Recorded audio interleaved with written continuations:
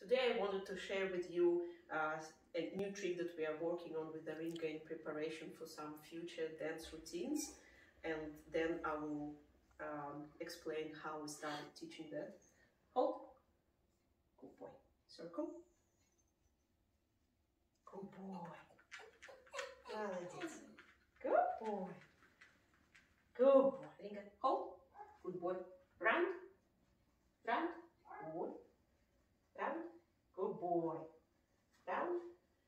The main concept to assist with these complex movements is initially to get him to understand the concept of holding things. Hold. Yes. And once he mastered that, I was teaching him to combine different tasks together. So hold something in his mouth and then do something else, another trick that he already knows, while holding on to the object. For example, doing a circle on the pole. Hold. Good boy. Pole.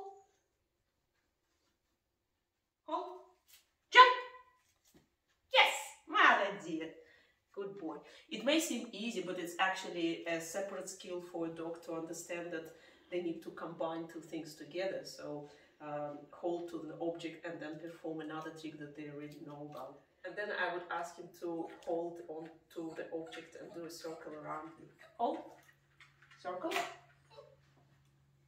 Yes. Good boy.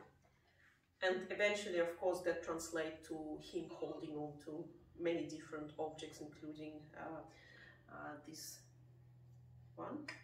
Circle. Yes. Good boy. Молодец. Молодец. So I think it's a very nice skill then to build up on and create different new tricks and movements.